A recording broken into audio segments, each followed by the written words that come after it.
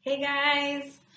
Alright, I wanted to pop in real quick and answer a few of your Heavenly Help Desk questions for June. I had two come in this month, so I'm gonna go through and answer those for you. So don't forget to send them in. I love doing this. It's loads of fun, right? I like to do it. Alright, so the first question that came in was, I know there are different types of soulmates out there in this world, like animals, friends, and romantic soulmates. But is it true that we have different soulmates or twin flames for different phases of our lives? So yes, that is true. We do have different ones for different phases of our life. But these are people who have, are part of our, what I call our soul contract, that have signed up when you get to a certain space energetically to come in and to help you. Some of those people and animals and friends and lovers, hey Jamie, come in and they're so kind and helpful. And some of them wreak havoc in our life. They've all signed up to help you with that. And so, not necessarily that they're coming at certain stages in your life, like they didn't like sign up to come when you turn 30 or 40 or 50 or, at age 32 at 7 p.m. on June 23rd. Like that's not what happens. But what does happen is they say when they get to this lesson, when they get to this certain space energetically, that's when I will come in and help them with this particular lesson. And yes, animals are part of that for sure. So every animal has part of its purpose is to help teach you a lesson, and your purpose is to help evolve their soul a little bit as well. Twin flames, you typically have just a few of those in a lifetime.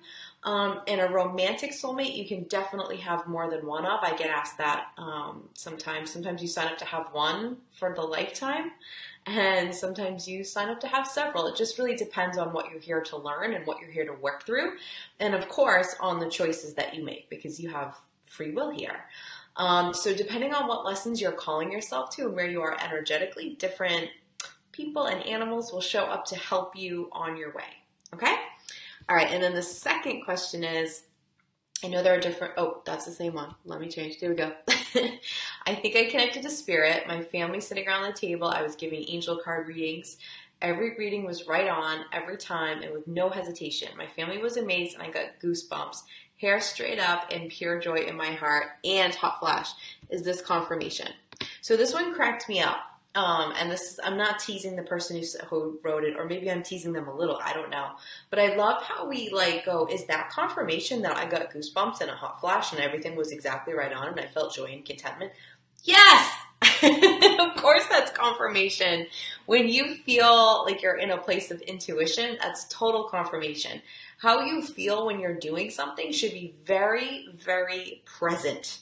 It's really difficult when you are in the zone and taking in, especially spirit information and angel information, to not be 110% present. If you're not, you might be operating from a place of ego. So whenever I'm giving spirit messages or angel messages, I'm not thinking about what I'm doing next. I'm not thinking about tomorrow. I'm not thinking about how this message is going to make sense overall. I'm simply in that state of just taking what I get and just having it come out of my mouth as fast as I can. The longer you sit with it in your head, the more you screw it up because your ego gets a hold of it. So if you're really in that flow, if it's coming in and it's coming out and people are connecting to what you're saying, then yes, absolutely. We also get a lot of physical confirmation when we ask for it. So your angels especially will have physical ways to tell you if you are on the right track for something. And everyone's is a little bit different, but goosebumps is definitely a sign of that. What you want to do is ask for your confirmation feeling. Ask your angels to show you what that is. It's awesome. I do this all the time. So I'll say, hey, angels, was that just confirmation? Can you just confirm that I'm right about this particular thing? And so what they'll do is they'll send me a sign. So what I do is I feel like a rush of energy right behind my eyes, like a little bit below where my third eye is right here. I feel like a rush of energy there, almost like you could cry, but I don't feel emotional. I just feel like, boom, a rush of energy right to that spot. And I know that they're like, yep, that was exactly what that message meant. Yes, that was correct information that you just gave to someone. If I don't feel it, then I know I need to kind of rework it or ask again or really tune back in to understand something. Something like goosebumps or like the shivers, right, are great signs that you are definitely in and connected. Okay?